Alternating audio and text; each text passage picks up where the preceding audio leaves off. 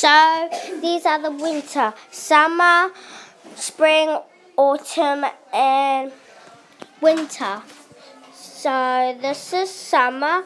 So that's when you have a hot day, and when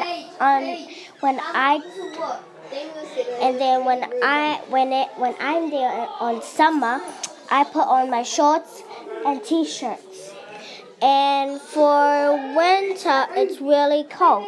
So in England, I maybe should put some warm clothes on so that outside I can play with the snow and also don't get cold. In autumn, it is very windy and the leaves come off from the tree. And sometimes I go and play with the leaves and I make a big pile and I jump in it. In spring, it's lovely. That means flowers grow and even vegetables.